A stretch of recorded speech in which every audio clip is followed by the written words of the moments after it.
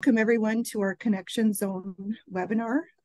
My name is Charlene Gulak and I'm the Economic Development Advisor serving Parkland, the Western region, so the west side of the province with RMED, Rural Manitoba Economic Development Corporation. We're just very pleased that everyone is able to join us this morning.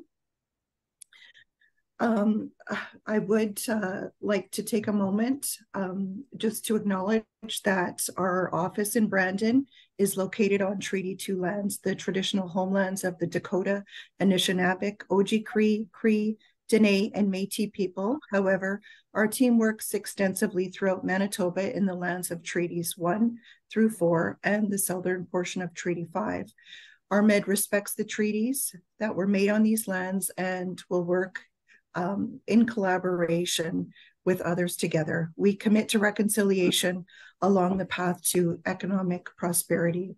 We are recording this session just so we can put this information together for our virtual library. I would like to hand things over to Deanna, who's going to lead today's content, and we're going to start with a roundtable introduction. She's going to introduce the RMED team. Good morning, everyone. And that's me, Deanna Fridfinnson. I know most of the folks on the call. Welcome and thank you for joining us. I know we've kind of been juggling this particular location, but I'm thankful you were all able to attend and join us. I work in the Interlake and Eastern region of Manitoba. From the 53rd parallel south is the location for our RMED office. I'd now like to pass on to Michael so he can introduce himself. Hi, good morning, everyone. My name is Michael Asante, and I'm the Research and Policy Analyst for RMED. I think I've met most of you here, so I'm looking forward to such an interesting discussions today. Thanks. Thanks, Michael. Over to you, Fumi. Good morning, everyone. My name is Fumlola Biela Odutola. I'm the marketing coordinator at RMED. I just came to Canada April 14, and yesterday was my first Halloween. Welcome. Thank you. Welcome. Fumi's our master craft marketing person, and you can tell by all of the great stuff she's been putting out for us on our site. Now over to you, Margot.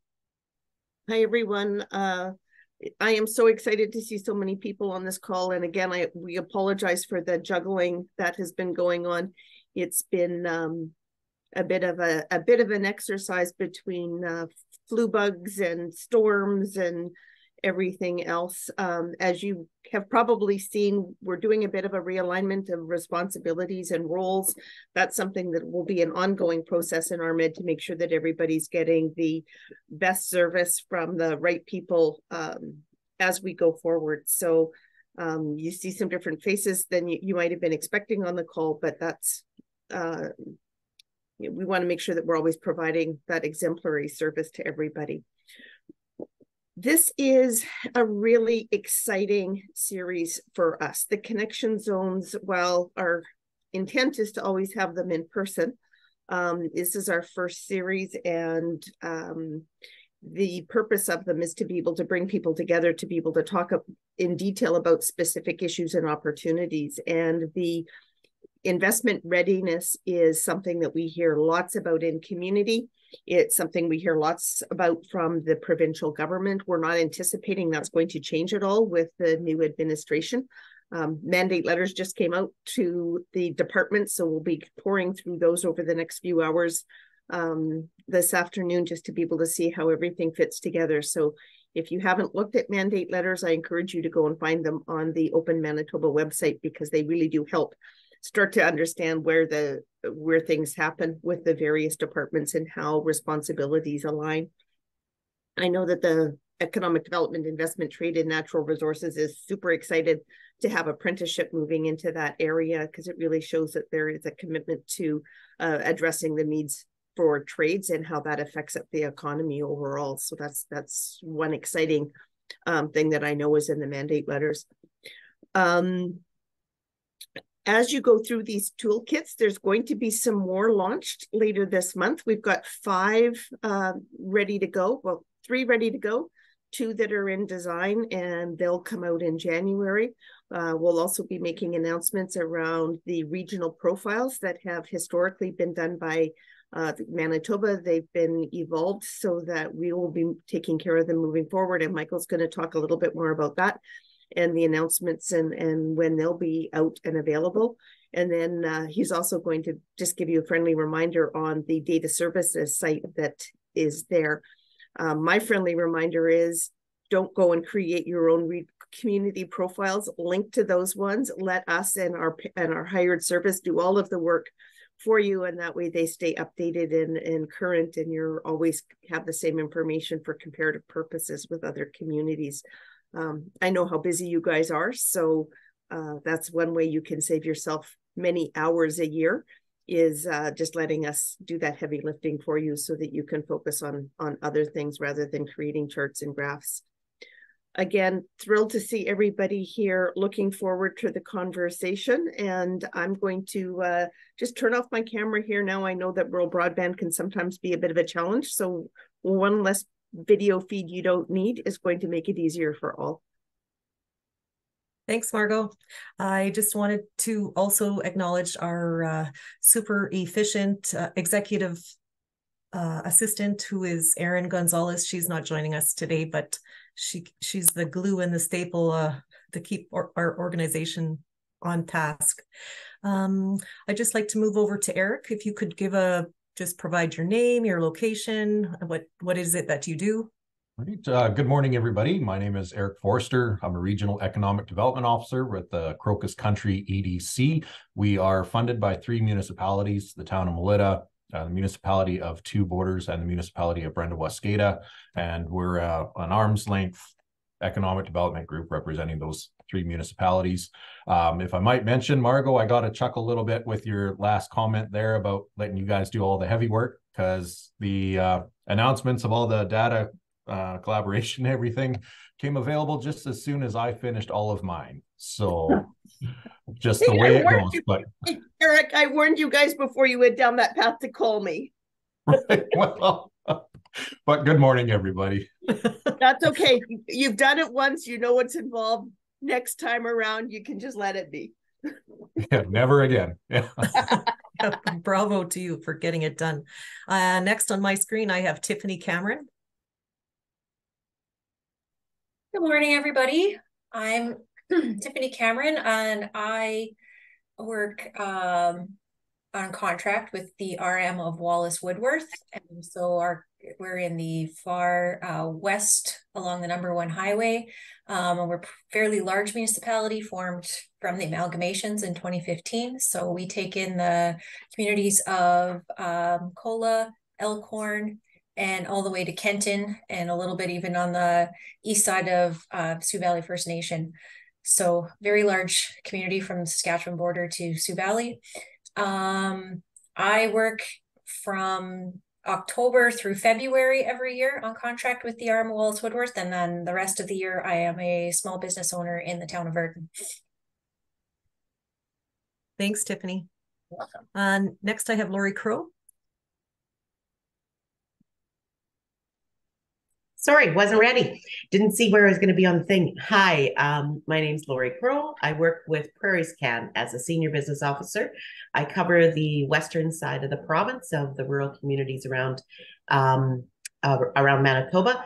And yeah, was really looking forward to an in-person day today, but we'll definitely look forward to the next time we can catch up in person as well. But lots of great discussion today. Thanks, Lori. Next, I have John Anderson. Thank you. Yeah, my name is John Anderson. I work for the city of Brandon. I'm their business development specialist. Relatively new to the Manitoba ecosystem here. Just came over and joined the team here in September. Nice to meet you, John. Next, I have Parker. Good morning, everyone. I'm Parker Yonts. I am the EDO at the RM of Pipestone. Next to that, I have Kara. I hope I said that right, Kara. Yes, I'm Kara Burney. I'm the EDO for the town of Carberry. Thank you. Now I have Candace. Hello, I'm Candace Murray, and I'm the Economic Development Manager with the town of Burden. Nice to meet you, Candace. Thank you. Ed? Hi, I'm a counselor in the RM of Hemiota, and I sit on the Economic Development Board. And in the past life, I've been an Economic Development Officer. Oh, a double bonus for them. Deborah? Hi, I'm Deborah Turner. I'm the Manager of Economic Development Policies and Projects for the Municipality of Grassland. We are also an amalgamated municipality, so we take in Hartney, Elgin, and Minto communities. Thanks, Deb. Sabine, I have you next. Hi, I'm Sabina Chorley, EDO for Minnedosa and area. Also do marketing and communications, so it's kind of like a multifaceted position, but keeps me going. Yeah, you do it all. I do. Yeah. Rachel? Hi, I'm Rochelle Stanage. Sorry. Hold on.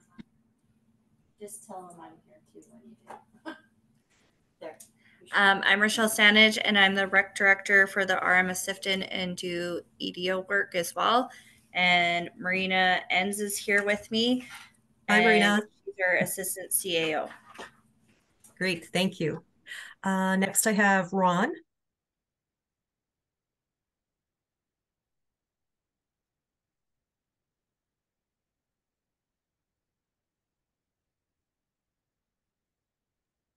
Can you hear me now?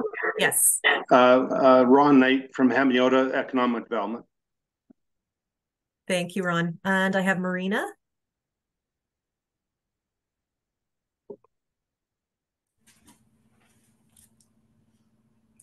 Oh, I'm Marina. I'm actually on Rochelle's computer because mine doesn't have capability. So from RM of Sifton.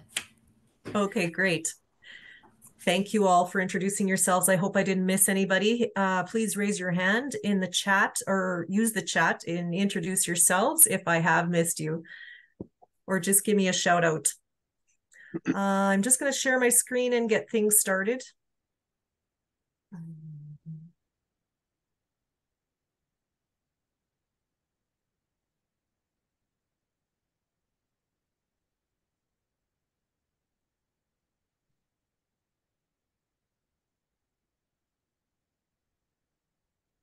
There we go. Everyone can see my screen. Okay.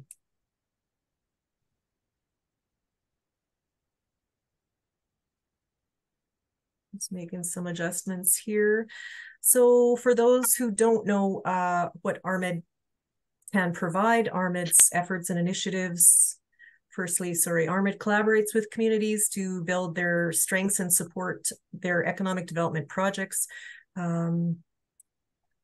Sorry, I'm just having some space issues here. We take a lead on regional and provincial economic development issues and opportunities. RMED's efforts and initiatives are aimed at fostering economic growth and sustainability in the rural areas of the province from the 53rd parallel south. Our focus is on investment development, partnership and capacity building, communication and promotion.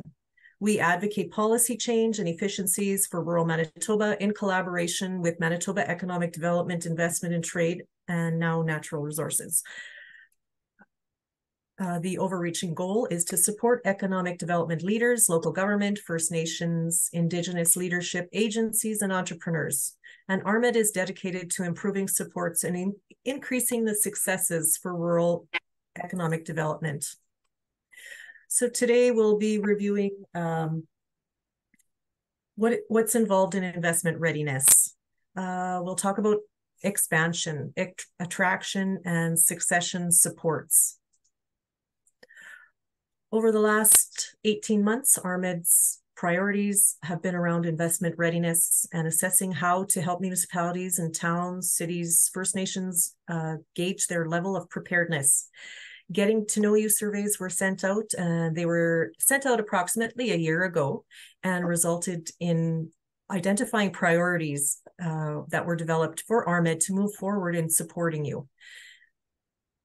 We will be coming back to you with more of those surveys in the upcoming months. In collaboration with our provincial agency, the Economic Development, Investment, Trade, and Natural Resources, we are aligning with their priorities and engaging in conversation on the rural landscape.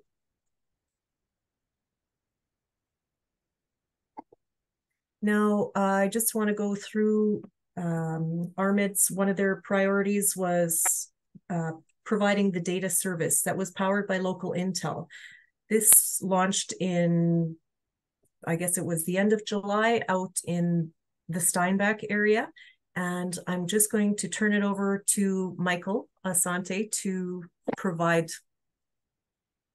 a live introduction to that. All right, thanks, Deanna. Hi, everyone. Before we go into the data services, I would like to plug in this. So we're expecting our regional reports. As Margot said, it is done, and so it will be coming up soon. The same applies to a labor market report that we've done. So we'll be looking at for it. Yeah, so RMED launched a couple of months ago, launched a very comprehensive data tool for the province and also for our municipalities here in Manitoba. I would like to share my screen and then do a very quick go over. Okay, so that you can see. Please, can you see my screen? Yeah, I think there it is. Yeah. Yes. Okay. Thank you. Yeah. So this is our new website.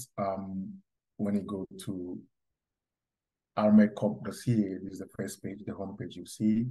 And if you want to access our new data sites, you scroll down. For example, you come to for business, and then it takes you to this page. And then you come to explore, scroll down a bit, then explore data services, which brings you to the data services page. And then you click on view community data. And then that brings you to our data services page. There are two ways to go about it. So the first part is what I just showed. The second one is to go through the advanced rural Manitoba.ca website, which, okay, let me just wait, just loading. Okay. A bit of technical issues here. Okay, here we go. Yeah, so this brings you to our data sites where, you have basic data on our region, especially rural Manitoba. But what I want to speak today on is why rural Manitoba page and also our community page. So without further ado, I will go to the why rural Manitoba page. Oh, okay, which is here. Please bear with me, I think the internet is a bit slow. Okay. So yeah, we have about 7 or 8 different tools that's, talks about why investors should come to rural Manitoba. First is on the logistics side, our logistics advantage in this province. And then our demography. The next one is we'll talk about our resources, our vast resources that we have here. And then marketplace, vibrancy, our skilled workforce, industry insights, fast-growing industries, and then diversity of industry. Then we have our talent pipeline as the last one. Let me just maybe put my video off to see if the internet service will be better here. Okay. All right. So, I think the internet is so slow. Okay, so the first one is logistics advantages that we have in the province. So these are provincial level tools that talks about our major airport network, and then also talks about our road network, our seaport advantage. Then also talks about our rail and freight network, as well as broadband.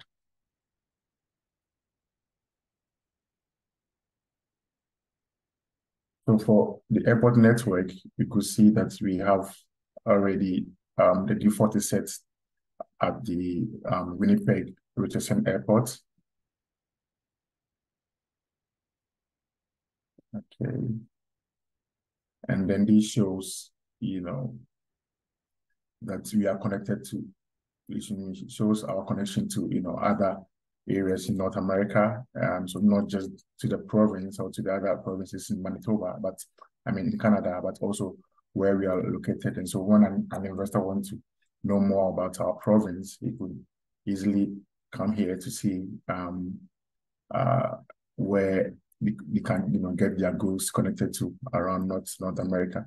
So this is just the provincial tool, but also we are not just focusing on the regional airports. The provincial airports. We also have regional airports here, where, for example, even they may have only one destination. So we are also able to capture all that. And once you come to, let's come back to the logistics advantage. Once you come here, you see this purple overlays here. This talks about the drive time to the gates or to the airport. So it's between 8 hours, 2 hours, and you see where exactly you could reach driving 8 hours to these airports. So it's a very good tool that speaks about our location advantages.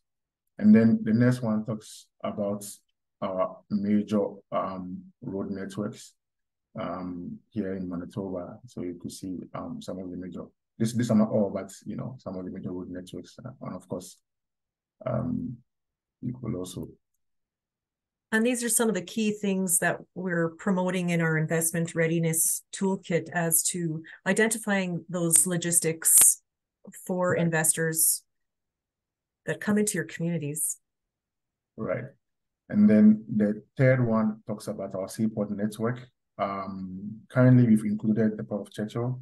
Initially, it was the Thunder Bay site here, but we've included the Port of Churchill in there. So you are able to see the areas that you could ship your items to here in Manitoba. Just up north there. Okay. And then we also have tools that focuses on our rail network. So if investors want to do business with us, they're able to see where they can ship their items by rail.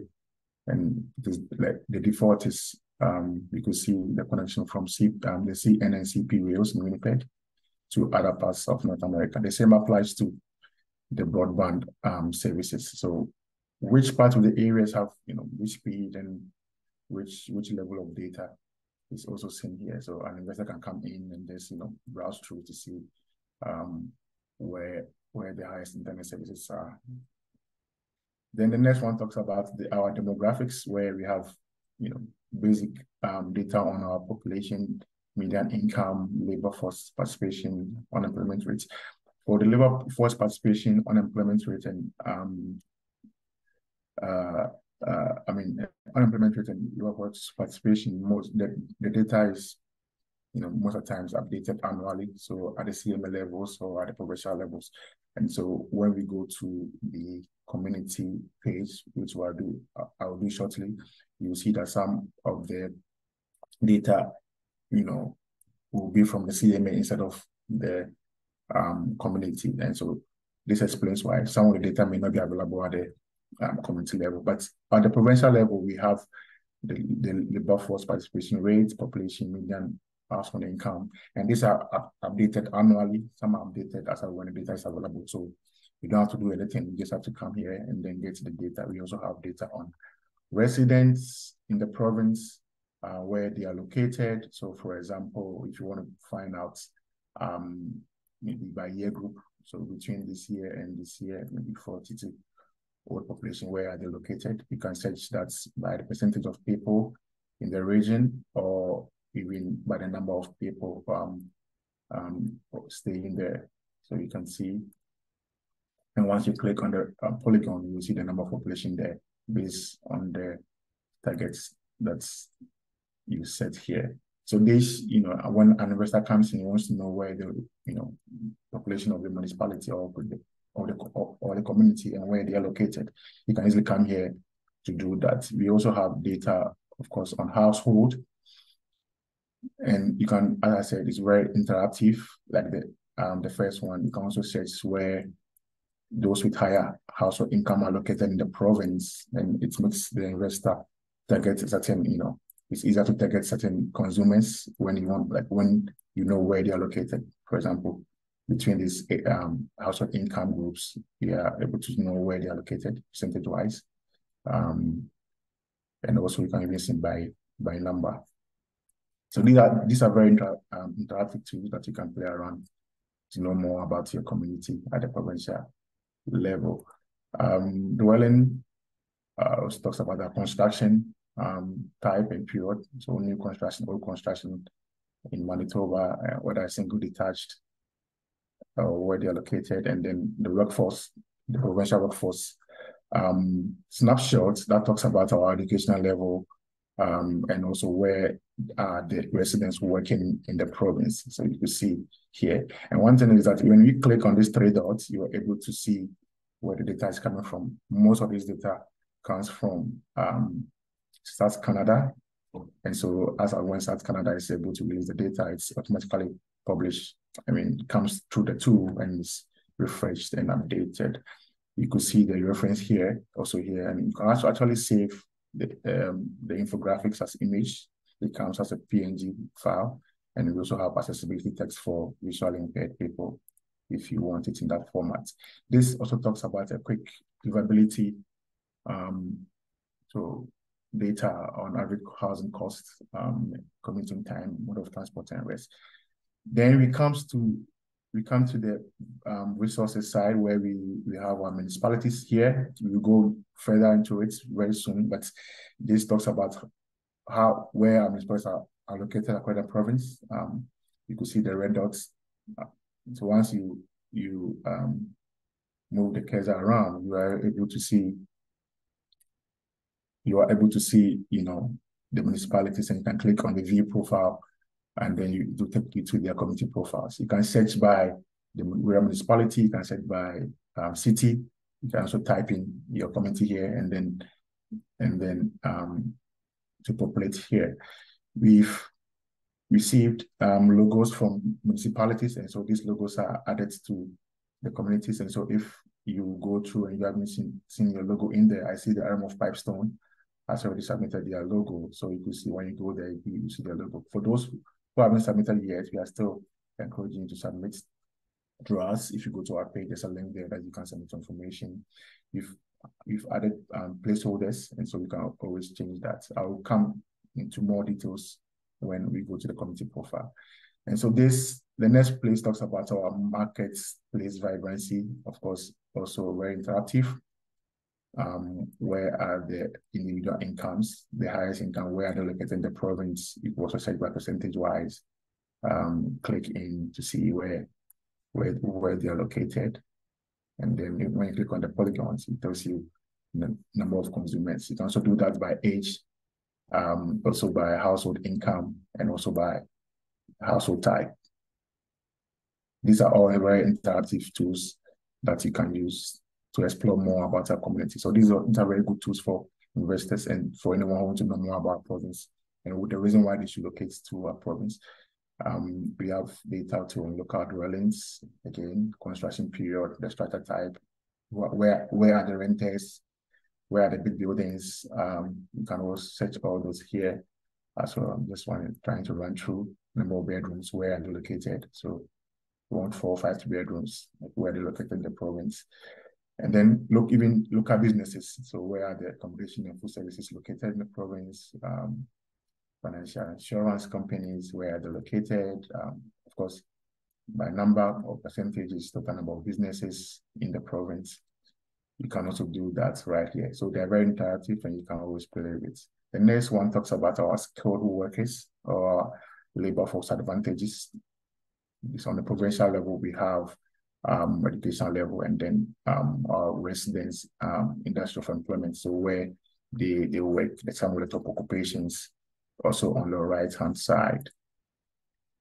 And of course, you can also search by the program type and when they are located in the province. And so if you want to know apprenticeship trade, for example, you can scroll down to see where you can get this skill set.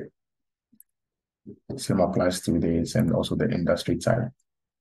Okay, then I'll come to the industry insight. So these are phonics code industry types, where we have populated almost about 1,000 industries. So for example, if you want to search in an industry at all for someone who wants to explore, let's say movie theater. For example, if you want to enter into a movie theater or investment, you're able to see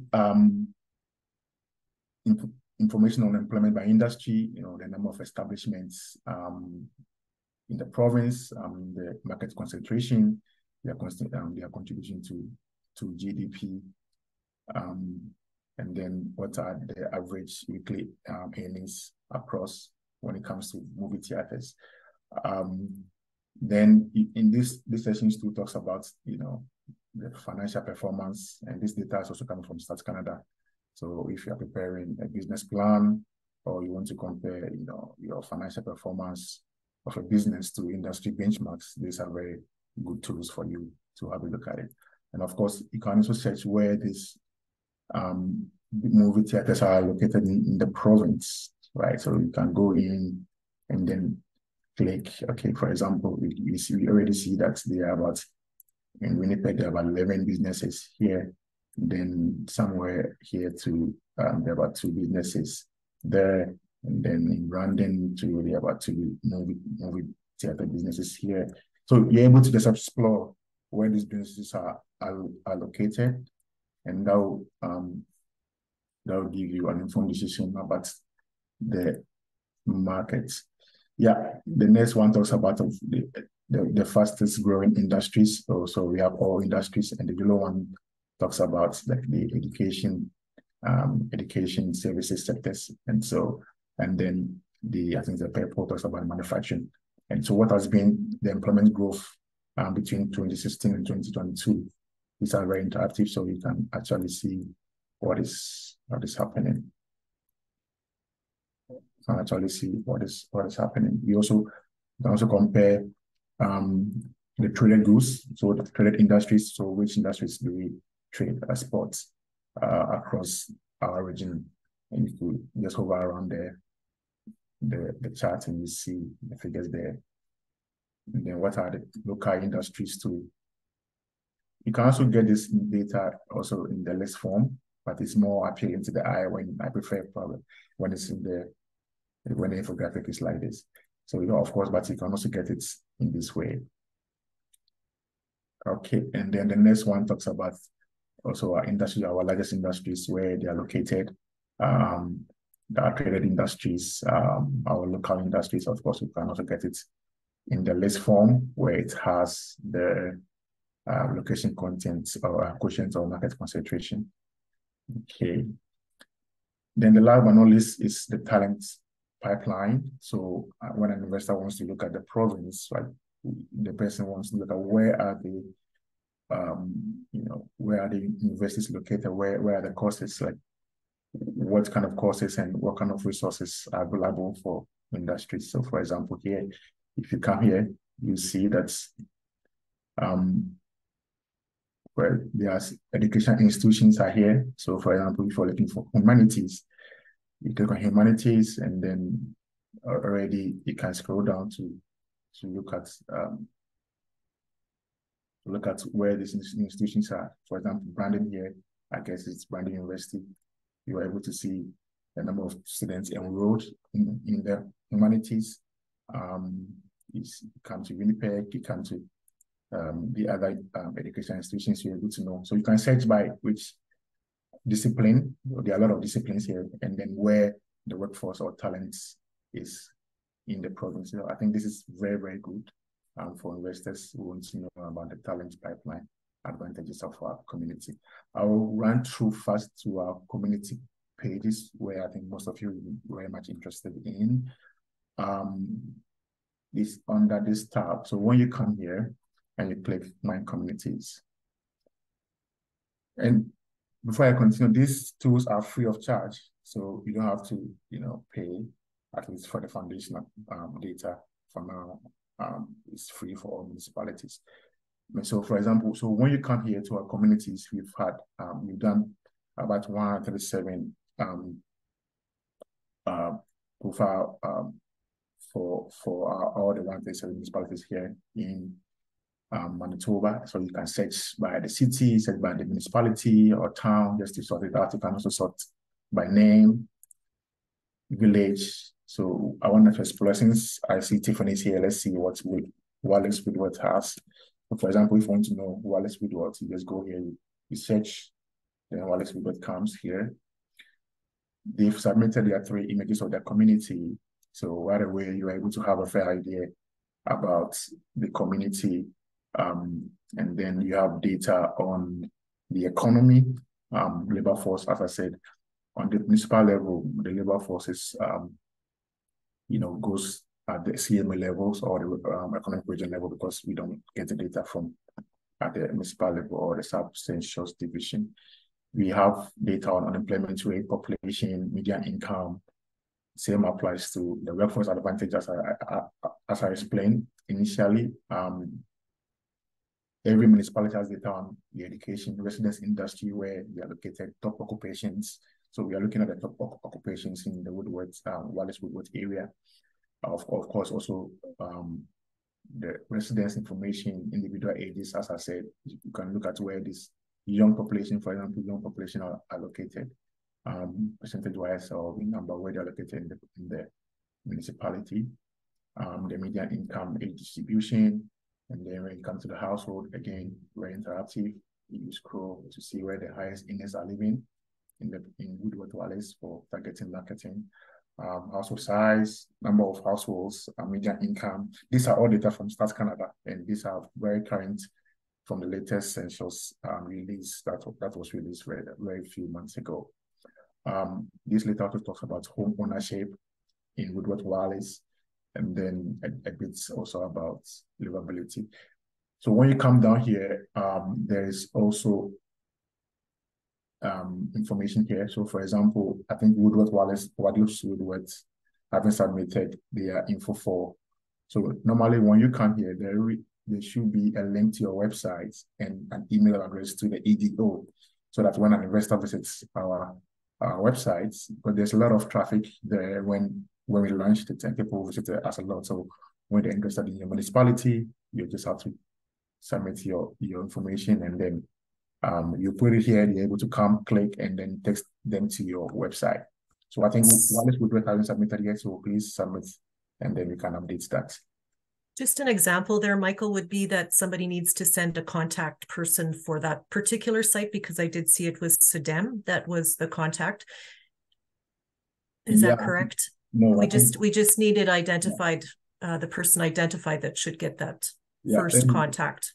That first contact. Was St. Paul, for example, and let me see how they've okay, so so it's like this, right?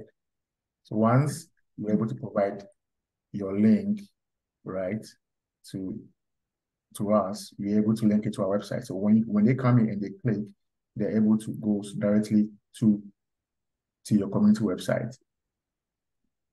So they're able to find out more information about you or about your community. They're also able to connect to you, call your community directly, so email your community directly. So please, if you haven't yet submitted your images of your municipality or logos, please do, and let's update it. Yeah. Well, for ours, for Wallace Woodworth, we would have sent all of that with the pictures that were up there and everything. So it's just been missed. Yeah, maybe. Yeah, I will just cross-check again. We'll go back to have a look at that. Thanks, Tiffany. Right. Yeah, so these are where you can find all this information. These are, as I said, free of charge. And this is just the first phase. In subsequent phases, you are looking at adding different features to this. And so please link your communities to these profiles and then try and utilize them. Thanks. And Michael, I just have a couple of questions about where we get our data. Where do we pull that information, and how often is it updated? Yeah, so most of our information comes from the Stats Canada. So Statistics Canada, yeah. So majority, I think 90% or 99 or 98% comes from Stats Canada. So that's where we get our data. And after when they release, it gets updated. And so, as I said, the labor force participation, unemployment rates at the CMA and the economic region level are updated annually. Some are also updated after when it is released. But as I said, you don't have to really do anything. Just as like when Stats can update it, the tools automatically get the data and then updates by itself. This is better than waiting 4 years to get new census data and stuff like that. So yeah, yearly updates for some of the data, and also some when data Stats can releases information. Let me stop sharing my screen, and if you have any questions, please reach out to me.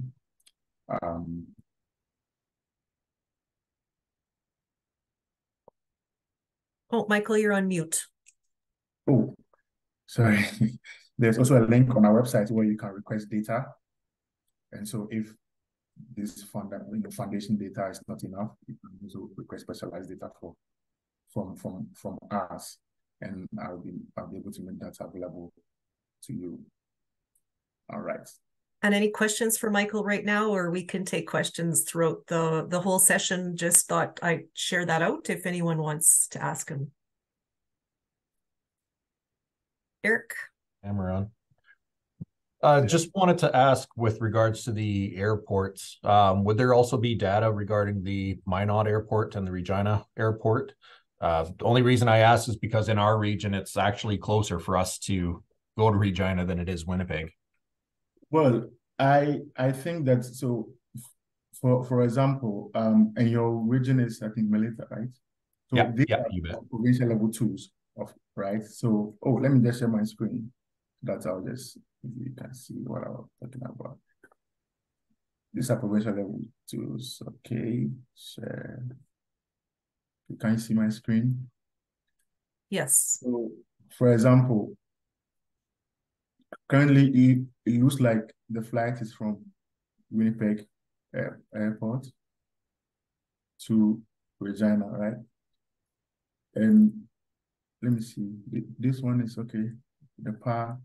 So probably, yeah. So currently it doesn't show your flight connection to Regina.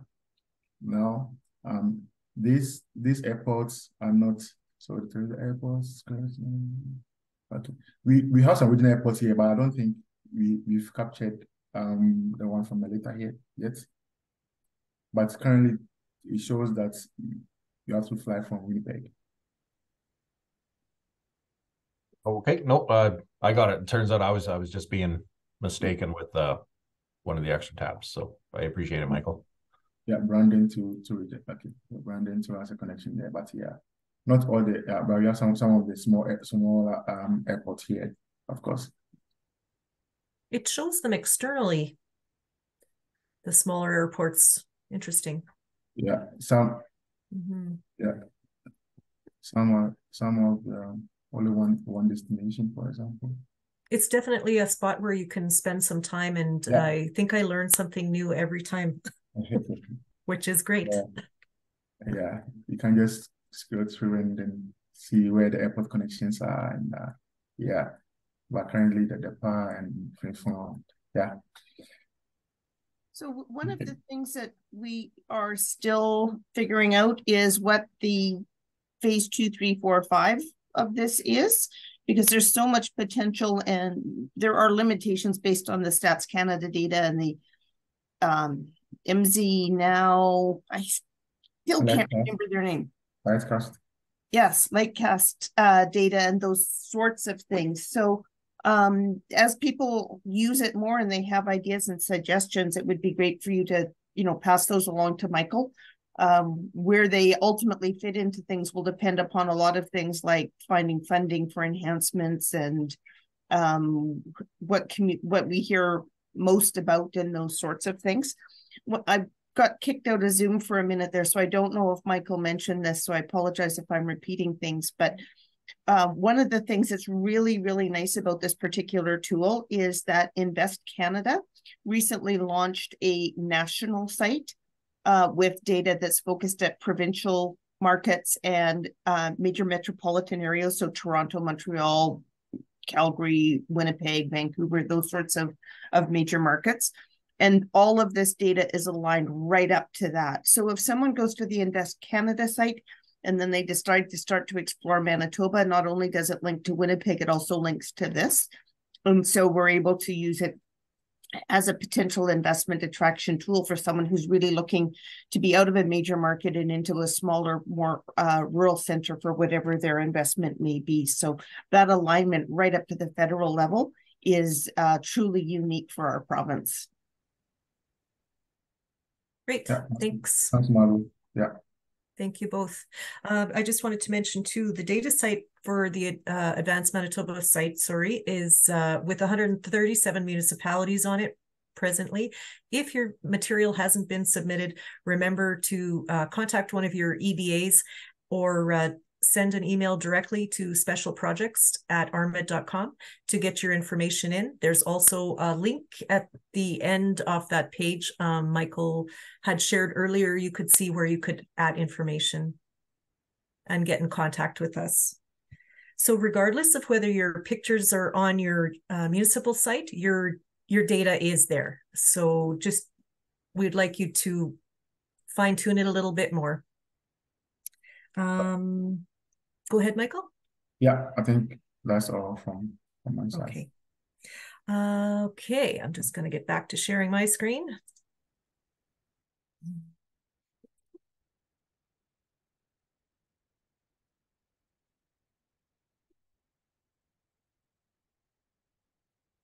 No. There, can you guys see my screen again? Yes. Yeah. Great. Okay, so we've talked about our new project. I'm just going to go back a slide or two here. Deanna, yes. We've got all your speaking notes and stuff as well. Oh, okay. I'll switch that.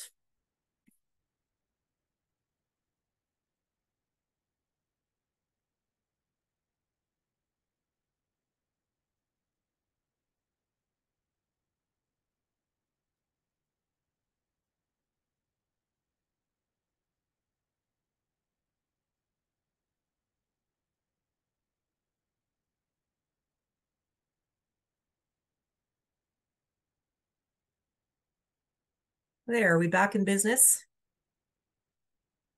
I just wanted to bring to everyone's attention, we've also been, as we've moved along through the year, we have our data site that you've now seen. We were on Invest Canada tours throughout the region. Sorry about that. And the Invest Canada tours were held in 9 municipalities, and locations were chosen by Invest Canada. And their interest was in reviewing community investment opportunities, investment readiness. So partners attended the tours. The partners were Economic Development Board Secretariat and Invest Manitoba. Something else that Charlene had been working towards was community. We all work on community consultation, but this particular project brought her into community on labor and immigration workforce development. And that was in the Russell and area to support readiness and labor force security. And now, Charlene, would you like to add a little bit to that? Sure. So these efforts are ongoing as far as local communities partnering with neighboring municipalities and First Nations to plan forward for a strategic initiative approved by the province relating to immigration. So Dauphin and surrounding municipalities have a draft acceptance from the province as far as this immigration pathway. And currently we're working with Russell and six other, well, it's Russell Binsgarth and six other municipalities and a local First Nation towards a similar initiative. So this really models around Morden's community strategic initiative, and since partnership with the Winkler area, Churchill has an initiative. So several communities are working together, and just really exciting in terms of that progress. Thank you. One more thing I wanted to bring up was travels to MIPIM conference. So what is MIPIM? So it's the premier real estate event held annually in Cannes, France. It's a forum for face-to-face discussion with real estate professionals, developers, investors, architects. Margot attended that. That was, I believe, in March of the year. I've only been there for just over 10 months now. And Margot, she provided us feedback with information as to there was 26,800 delegates, 6,400 investors, 80 of the top 10 of the top 100 real estate investors. And they represented 2.6 trillion euros, and over 100 countries and 1,000 companies were represented. This was a pilot project. It was in the works with Economic Development Winnipeg, Canadian Real Estate Association, and the Manitoba Real Estate Association.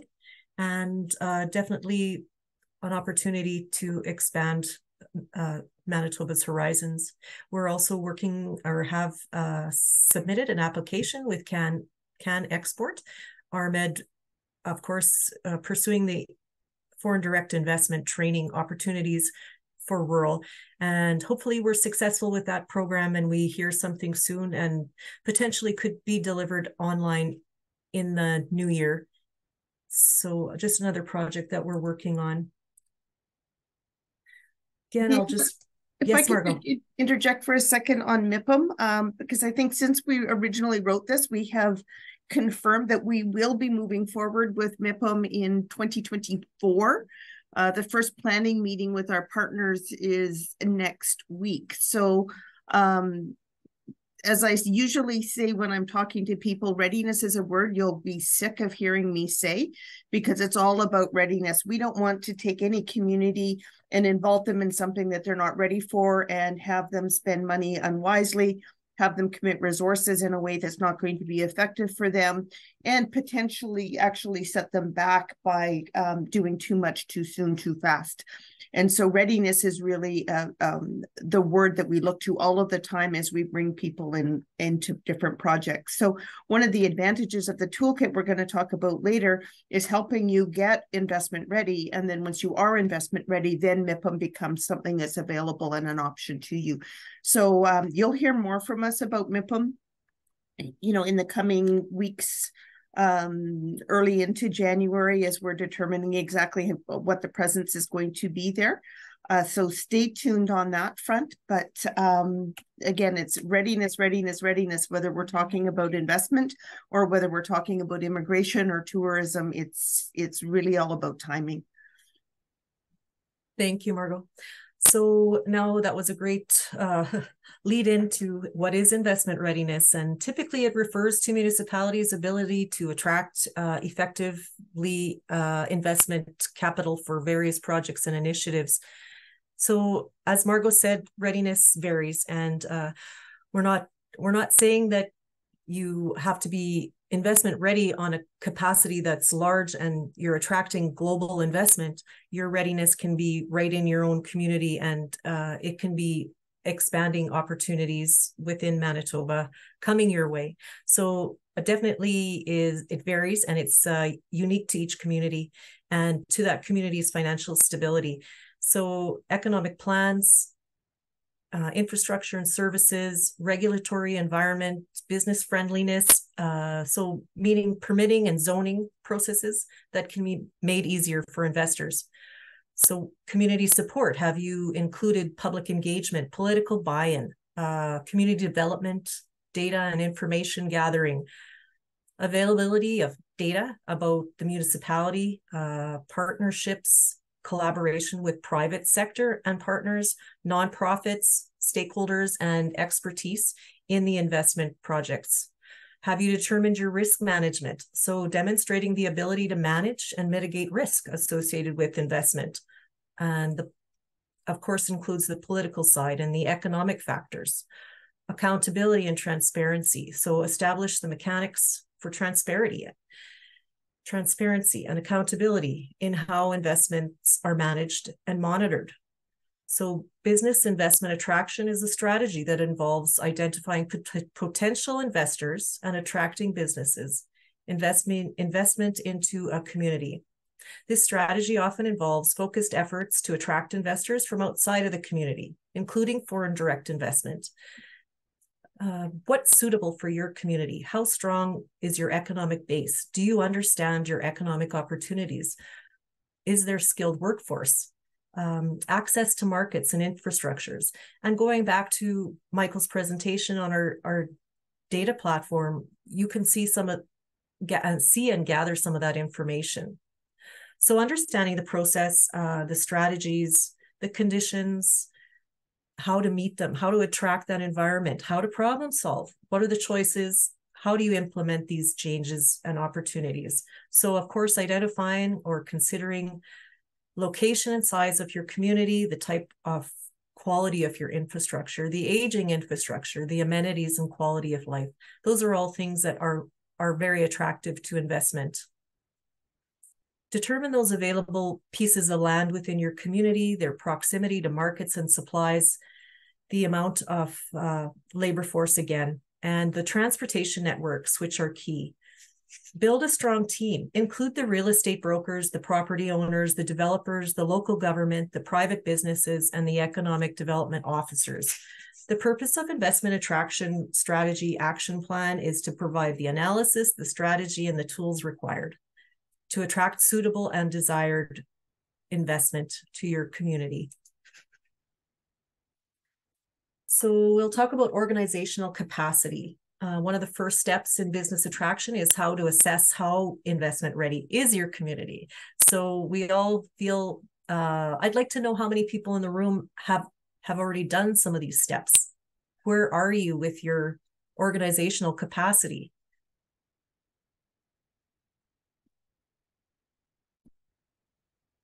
Throw it in the chat if you have a question. I'll just continue on. So organizational capacity, again, is what's your relationship with the business community? Do you have a business investment plan? Again, Eric has a community profile. And well done, Eric. That's the starting point. You have to assess your community. Investment attraction, marketing, and site selectors and investment inquiries. Are you prepared? Ultimately, these assessments help a community identify gaps, and that's what we're really looking for, the readiness process, and how can we aid in prioritizing the next steps. And that's what RMED's here to help you with. So understanding land use and working closely with your planning district. So assessing the municipality's land use policies is critical. And what is the available land for our potential investors? And that's something that RMED is actually seeking out to find more information about. That was something also that Invest Canada is very interested in. So this involves zoning regulations, land availability, aligning the land with the municipal development goals, community assets. So have you identified them? What are the strengths in your community? And again, where are the educational institutions? How far is it to travel to those locations? Those are the questions you have to ask yourself and have an inventory. Business retention and expansion is another key to this whole toolkit.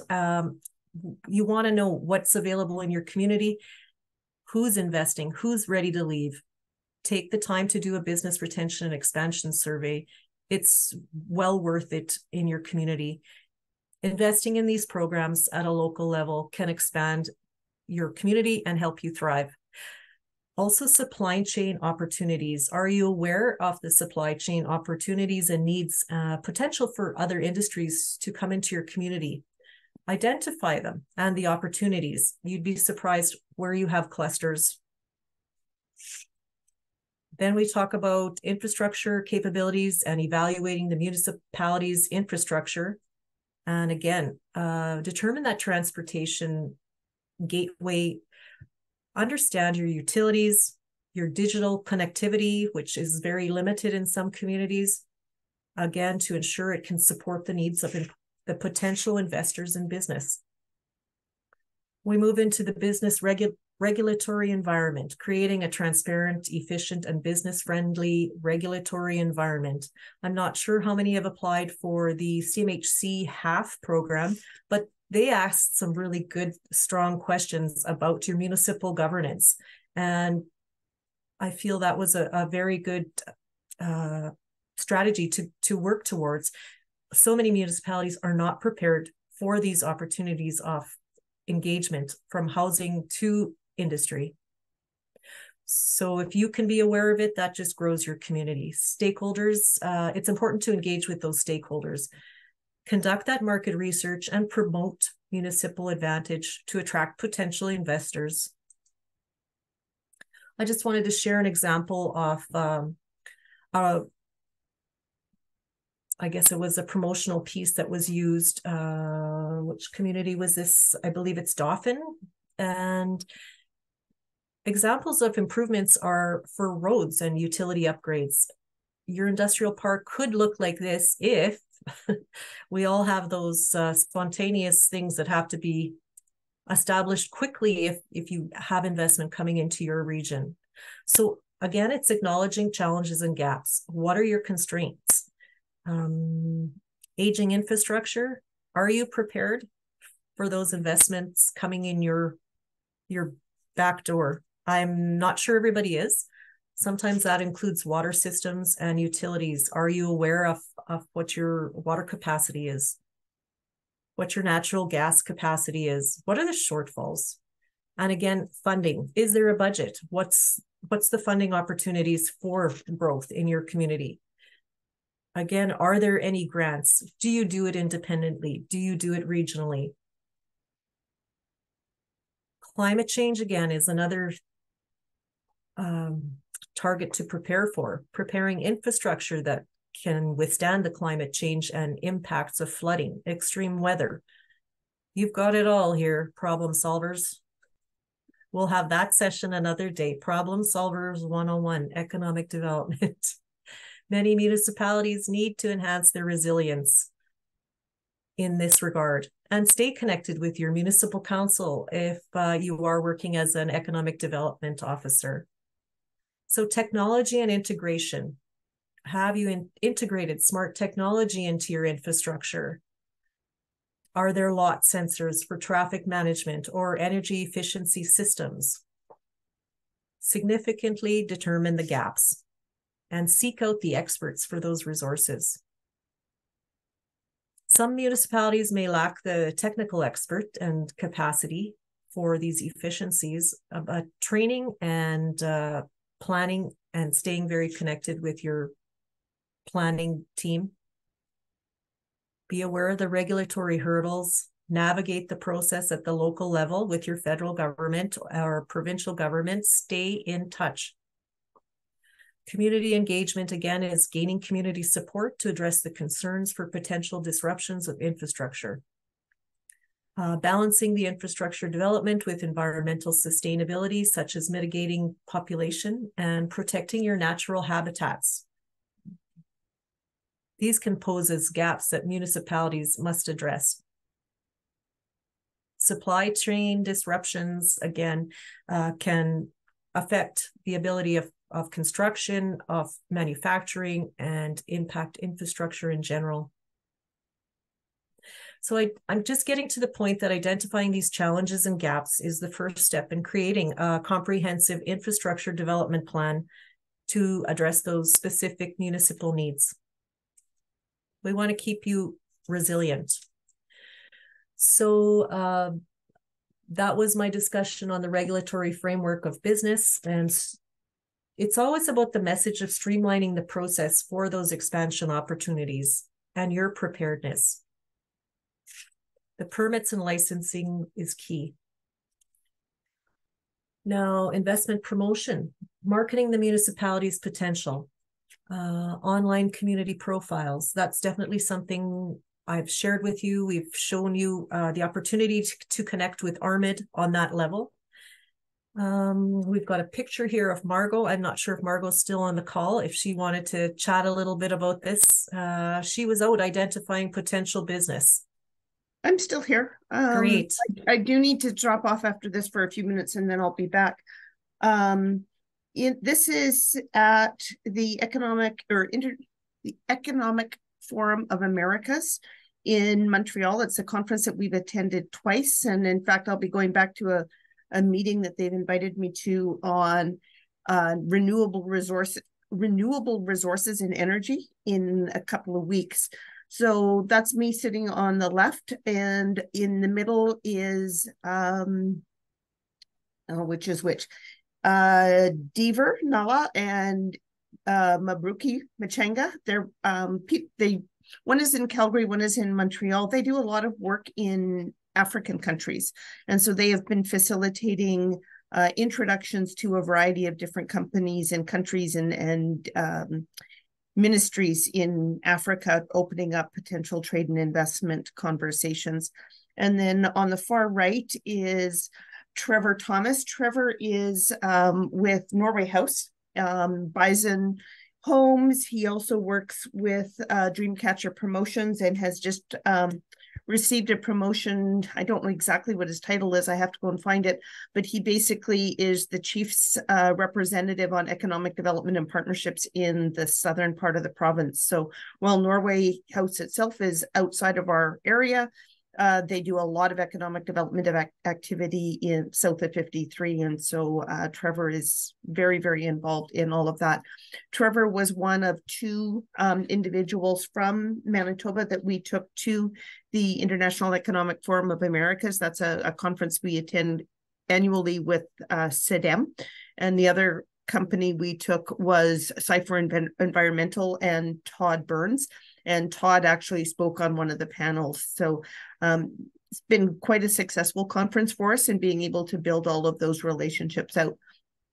When we talk about readiness, it's also about RMED readiness. And so we're building out those networks and those connections so that as communities become ready, we're ready to be able to help them take the next step as well by having those networks built. So that's the context of that particular picture. Thank you. So collaboration and partnership is something that's quite critical to any project. Definitely any organization, any volunteer organization, nonprofit, partner with your neighboring municipalities and organizations and benefit with your investment readiness opportunities. Do you have those stakeholder agreements with the local property owners in your communities? Once you've identified land that's available for those opportunities of growth, I think there's great potential. I just wanted to share with you our toolkits. This is what's coming out in the next month and a half. We've completed the strategic planning toolkit, the tracking and measuring economic success, and the investment attraction readiness. We've got two that are a little bit further behind. So 3 are up and running, and we're in the final stages of the business retention and expansion and the marketing your community and attracting business investment. So we're excited to have that launched in the next little while. Again, these toolkits do align with the EDAM Community Edge training. And I know there's a lot of that going on, and we find that that's crucial elements to economic development planning and measuring. Now to share with you, supporting us in supporting you. So how can we do that? How can we work best with you? we look for those rural stories. We are working on attracting investment, and we are trying to stay the forefront as your resource in economic development. We want to help you determine who is looking and who is considering investment, and what is investment. Is investment right for your community? Have you determined what your community is looking for? There's always the opportunity to say, no, that investment doesn't work in our community. Have you determined how many jobs it'll create? There's opportunities for you to reach out to us before investors actually purchase property, and we can connect you to those resources within Invest Manitoba and Invest Canada. And we're here to help you overcome those barriers. Why are businesses leaving? What are you doing for recruitment challenges? What other information do you need? Share it with us. We'll do our best to work with you. We learn from each other. Now, I just wanted to show you one more slide here. Another slide that gives you a little bit of a brochure or an idea or a snapshot of what's going on in different communities. So as mentioned, during our Invest Canada tours, we started an inventory collection of site locations. Each of these forms link to be circulated and uploaded with community information. Invest Canada receives theirs, and it is shared with the Investment Trade and Economic Development Board Secretariat, as well as RMED. We also have one for under 39 acre lots. So it's important for these to be identified and shared out on a level that is with the province and also the federal government. To be prepared is to know what is your strategy for goals and how do we align. So align with the provincial strategies is another consideration for community's best interest. Those checklists, going through the checklists, our toolkit offers a checklist that'll get you to this point where you can determine where do you go from here. Call us, make time to identify those advantages. Positive for investors. So conduct a survey, an analysis, identify and analyze targets. Attracting investment from another country is usually referred to as foreign direct investment. And that occurs when a company in one country invests in a company located in another. As mentioned previously, the attracting foreign direct investment is a most effective tool for communities. Our idea is not to encourage foreign direct investment for each region, of course, but we're definitely here to support you on every level. So if it's that internal investment from community businesses that are expanding, how do you retain those businesses? Why would they leave? It's all about just readiness for growth.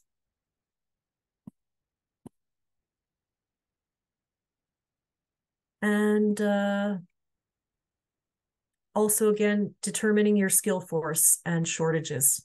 What are the current housing supports? Would you be able to find housing for 50 individuals if foreign direct investment or any type of global investment happened or national investment happened? Are there incentives? Do you have incentives? Lots to consider. I'm sure we'll have some questions. What are your current restraints? What are your gaps?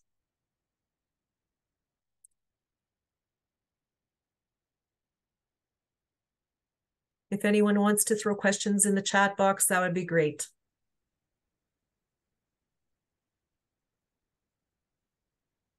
Deanna, Eric has just shared a comment in the chat. So Eric's question, there have been a lot of steps as I do not possess the facilitation experience to lead this discussion with municipal government or much training knowledge around investment attraction readiness, but it is a work in progress. And it definitely is. And it doesn't have to be foreign direct investment. And it could be the business down the road and supply chain efforts made by somebody who's moved out of that business. Or it could be how are you working with them on the level of bringing in a cooperative, and it's a group purchase business now from employees from internal? How do we just stay engaged with our community in efforts to keep growth happening? We don't want to lose businesses out of our community. We're not all going to have foreign direct investment coming to our community, but just to be aware, Manitoba is more identified than it has been before. So are we prepared? We have very reasonable cost of living in Manitoba. So Manitoba is viewed as a great location. Again, with our tools for the Advanced Rural Manitoba website, I guess going to look at the, what's it called? The opportunity of lifestyle is maybe going to be a next option for us. So how do you promote the lifestyle in that community?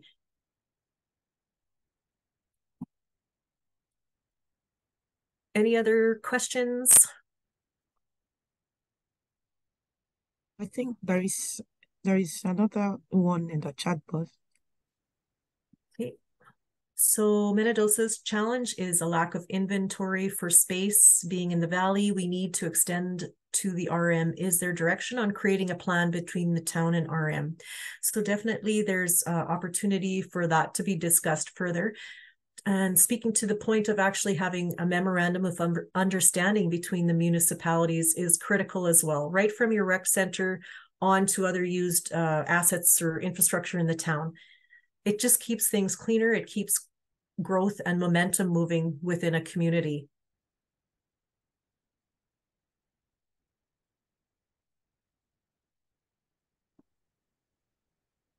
Any other questions? This is Yes, Ron.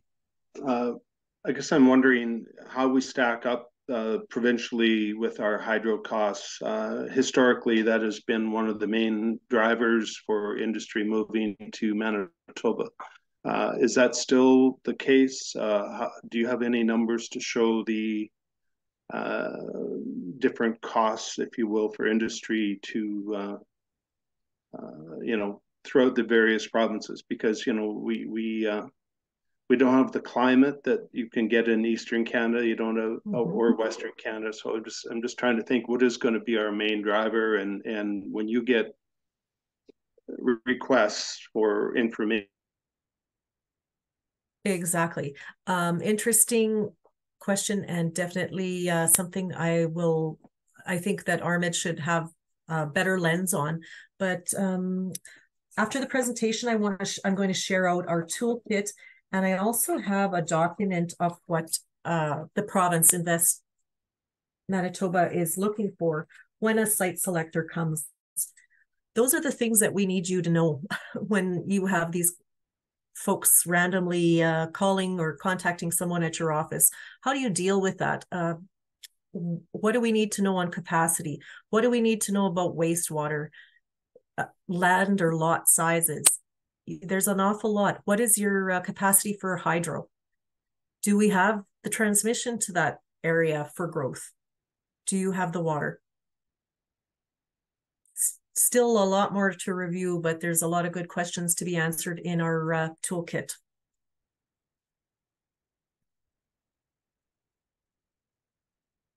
Any other questions today about Michael's presentation or the presentation on investment readiness? And I know you folks in the room are the experts, and I'd love to hear about investment opportunities going on in your region if you have anything to share.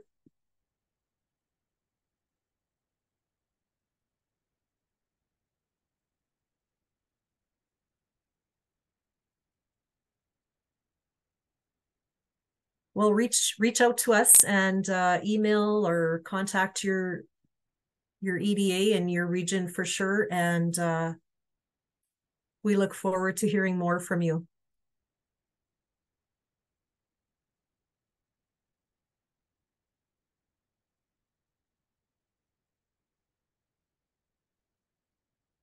Thank you, everyone.